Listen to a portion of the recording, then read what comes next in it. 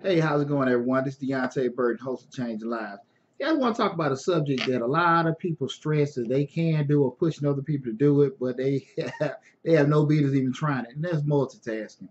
A lot of times, people try to juggle three or four things at a time, and it's push have multitasking, doing two or three things at once, and everything, and that's cool.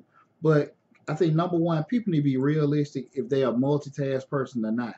You ever notice, like when you go to the circus rather, and you see the guys juggling the balls. You got a guy who can do three balls at a time. He's concentrating, got them going. Then you may look a little further down. You got another guy doing five balls, and you might got one guy doing 10. They got him going. The guy with 10, I mean, without effort, he just doing them and stuff. And the guy with three, he knows better even getting that round. And I think the problem comes up. You have too many people that think they can juggle 10 balls and they can only juggle three. Hell, someone can't juggle number one. They just need to throw the ball up in the air and catch it. Okay, they are one task at a time person, and far too often people don't do any kind of self-assessment to see what kind of person they are in terms of how they can handle tasks.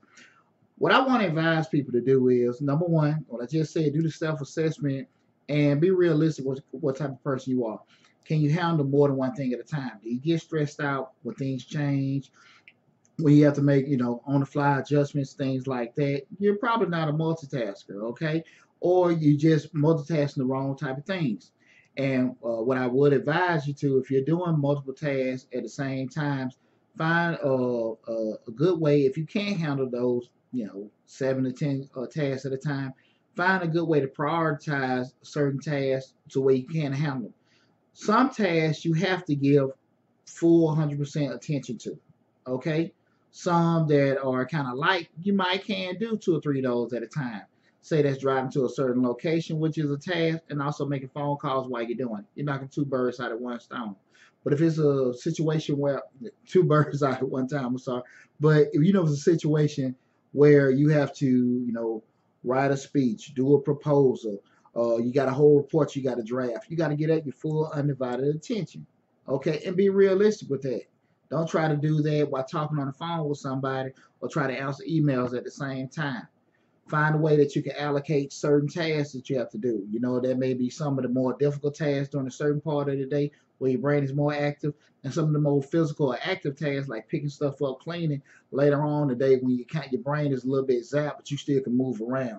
You just have to be, again, assess yourself to know what kind of individual you are, how your brain works, and really what you can and can't do. Okay, so I hope that helped everyone in regards to multitasking, because again, I see that phrase thrown out too much where people want to multitask and do several things at one time, and they have no dang business doing it.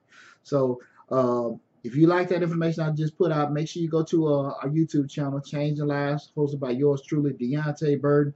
Have a ton of other individual videos that can help you also. Make sure you like, share, and subscribe to this video, and also subscribe to the channel rather. And as always, make sure you hit that blue man in the bottom right hand corner. Take care.